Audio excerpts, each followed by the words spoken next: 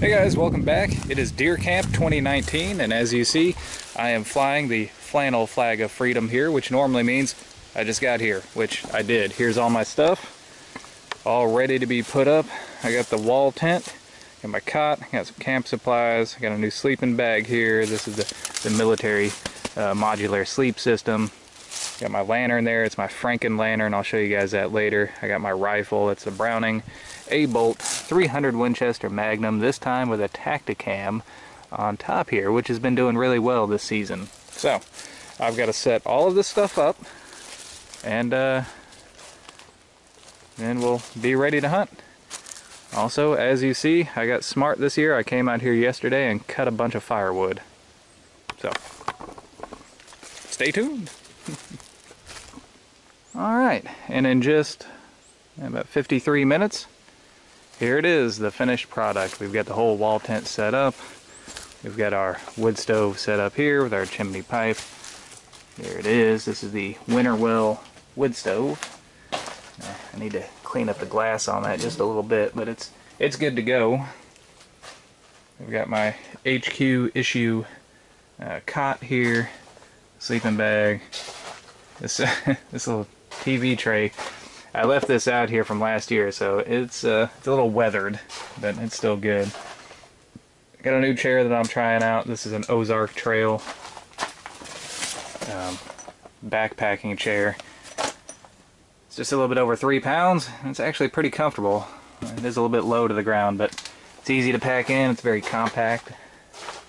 And it's fairly comfortable. Got my Franken lantern set up here. Now this is a lantern that I made. The bottom portion of this is made from a Coleman Model 252A mil-spec lantern. It's got a little bit more robust pump assembly on it, and it's got this parts well here. You can actually store spare parts in there. And the top portion here is from a Coleman 220F, which is one of their more reliable models that they made. And I have a little Sparky igniter in here, so no matches or anything required. This thing's been great over the years. The best of both worlds. Got all my gear set up, ready to go. And you know what? I think it's time to do some hunting.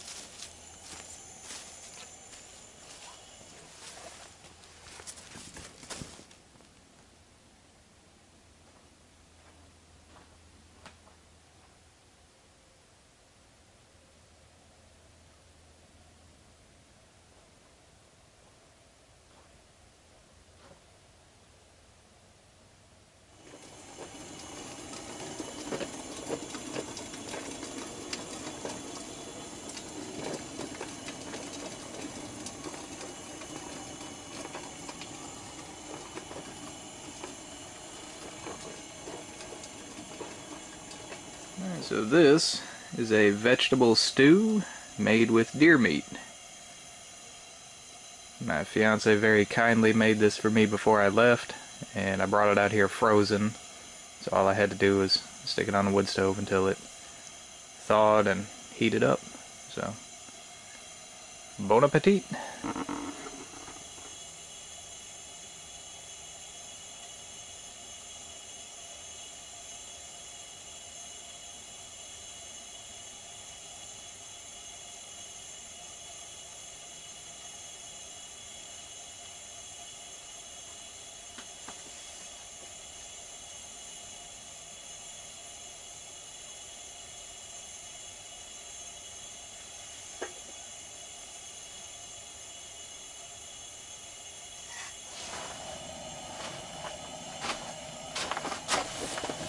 Alright, well, everything's all cleaned up now.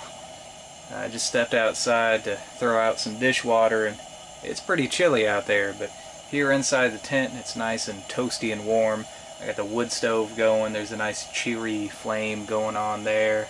It's probably a good 60 or 70 degrees in here.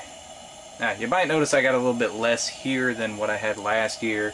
Remember last year I had the thermometer there that would measure the inside and outside temperature. I don't have that this year. I also had a big trunk full of stuff with camping supplies. I don't have that here this year either, and that's because this was kind of a last minute thing.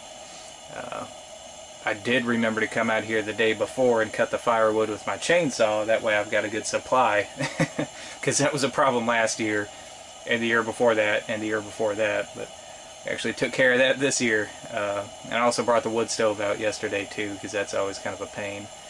But today I brought the tent and all the rest of the stuff. I did have the poles already out here from last year. I've got an extra set that I keep out here, and some other supplies too.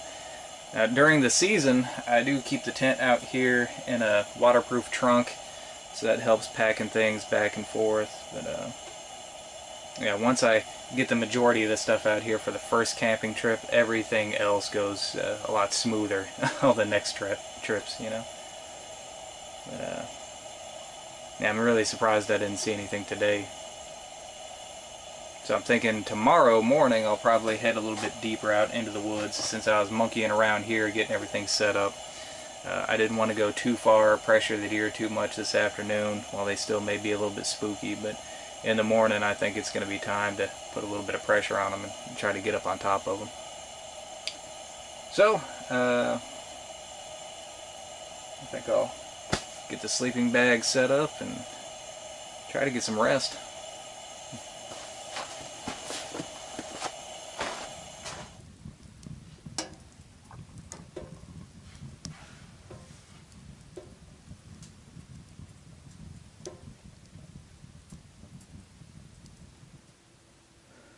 Good morning.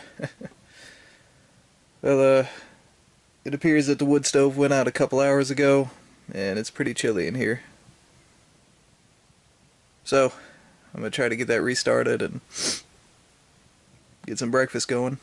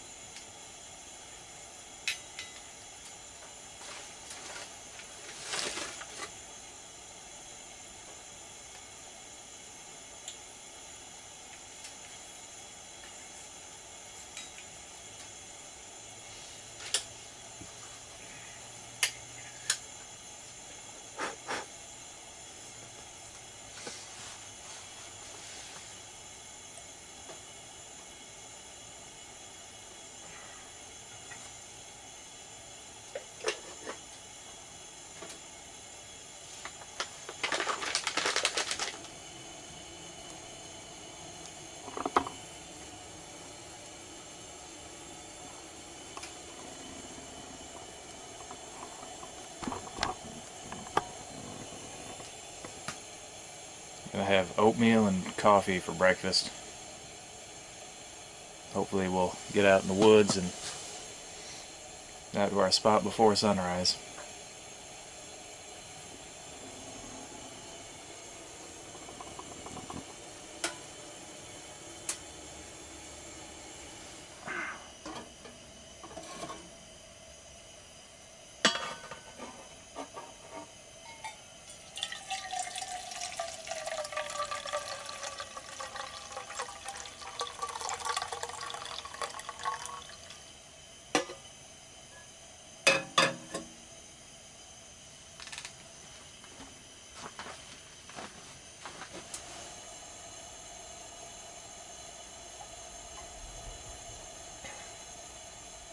It's pretty chilly outside. It's not actually all that cold, but we got 100% humidity and it's kind of breezy, so it feels a lot colder than what it is. Yeah. That reminds me of last year and the year before. Anytime I'd mention in a video how cold it was, I'd say it's below freezing or something like that. And inevitably I'd get the same comments on the video. Well, that's not real cold. Come up here to the UP or, Canada or wherever I'm hunting. I'll show you real cold.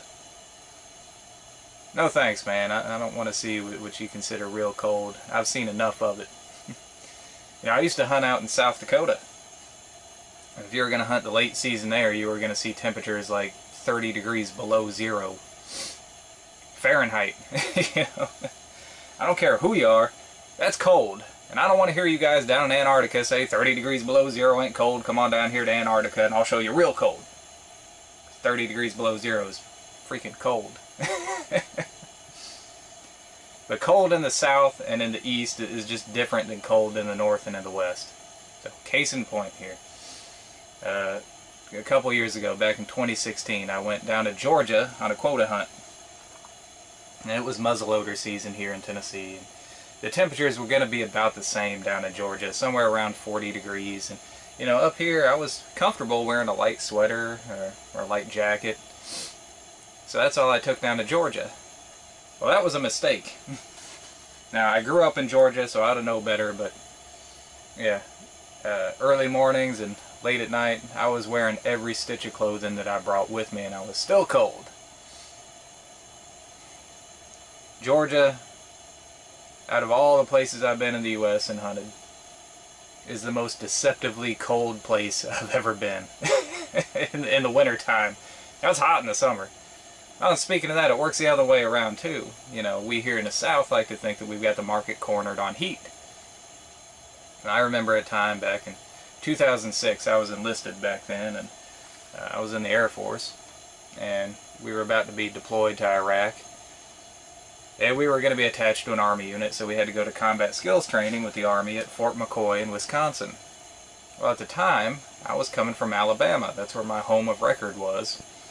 And this was June or July, so it was already like 100 degrees down in Alabama. And we saw that the highs up there in Wisconsin were going to be like 80. So I thought, hey, this will be a nice little break from the heat, right? Well, let me tell you, that was the most sweltering, miserable 80 degrees that I've ever seen in my entire life.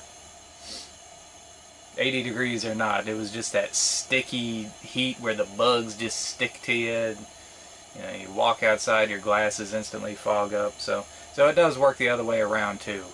Heat is different in the north than it is in the south. Cold is different in the south than it is in the north. So whenever I hear somebody from up north talk about how hot it is, I just say, hey, you're right.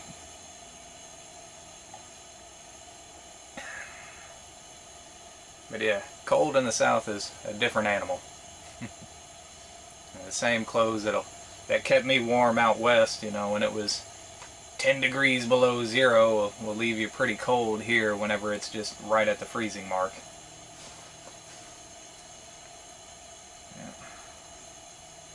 It's time to get finished up here and head out in the woods.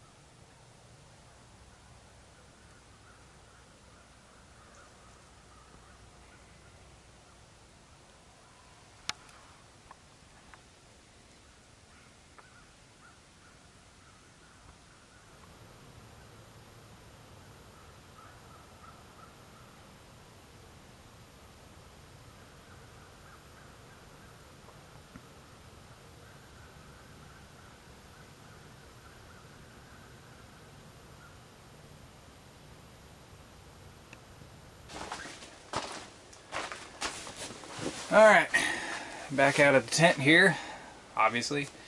And unfortunately, I have bad news.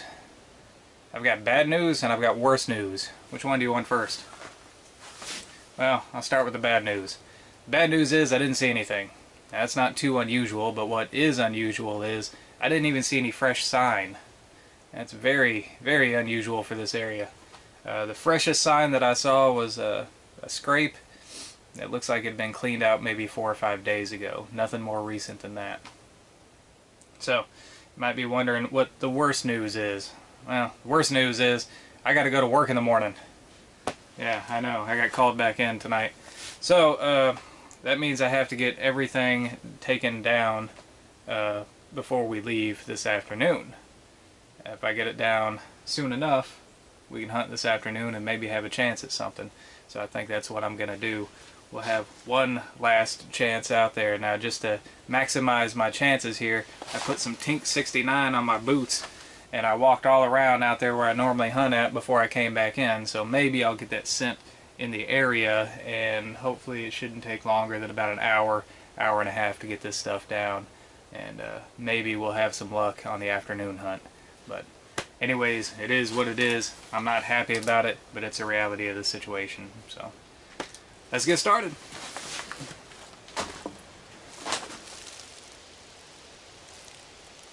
Well, there you go. Camp is all packed up now. Got everything ready to take out. And I've got about an hour, hour and a half to hunt. It could happen. Try to make this a little bit better. We got this clump of cotton balls here on the string, and I'm going to douse that in some Tinks 69 estrus lure and hope for the best. I'll also hit the grunt call a couple times too. Now, I haven't had any luck with a grunt call in many years, and it's been probably just as many years since I've had luck using any type of scent, but can't do no worse today. So it's worth a try, because I got to leave at the end of the day whether I'm packing out a deer or not. So let's get to it.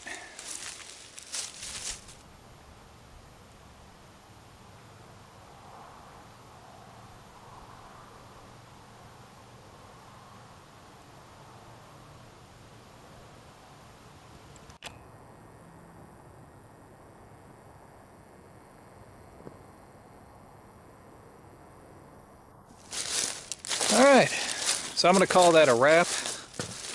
I'm going to head out of here while I still have just a little bit of camera light left.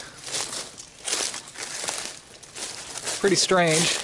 Not only did we not see any deer at all, but I didn't even see any fresh deer sign. It's really weird for this area. And I got to leave a day early because of work. But hey, there is a silver lining. Two things actually. The first being that it's still really early in the season.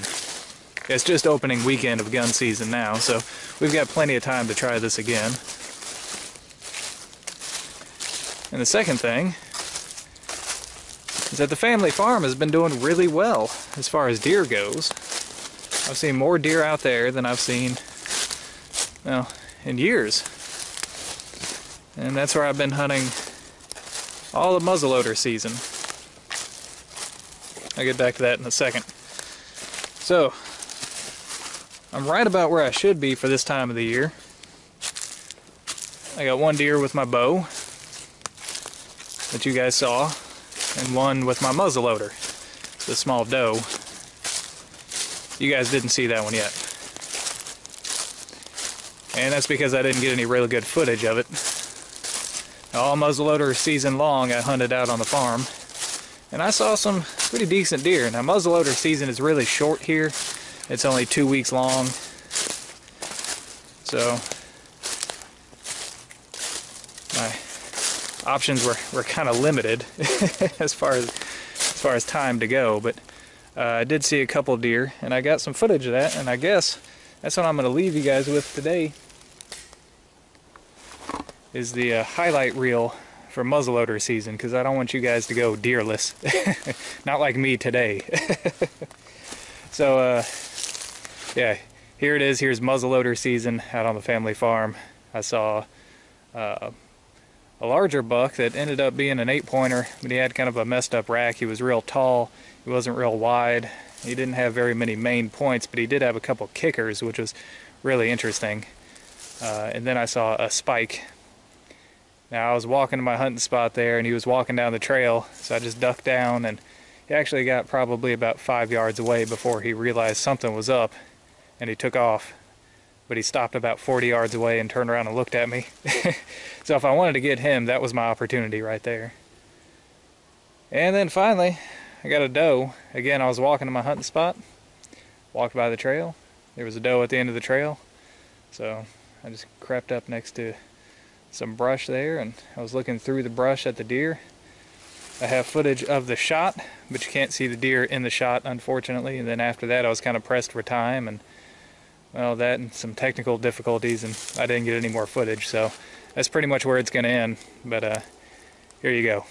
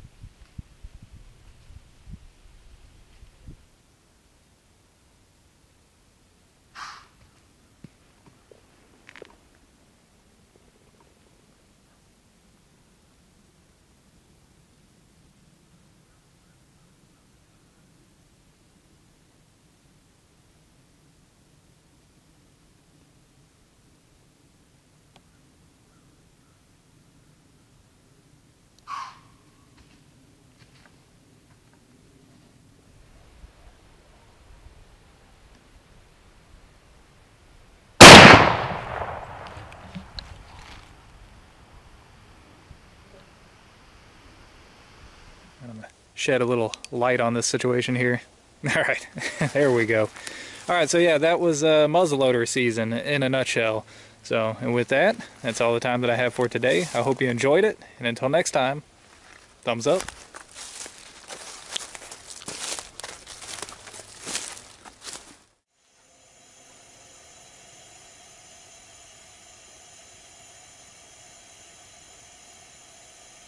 There is a gigantic spider on the wall over here.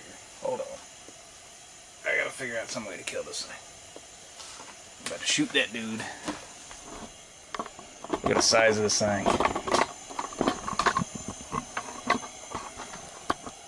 Look at him. You see him? It's a big spider. Holy smokes.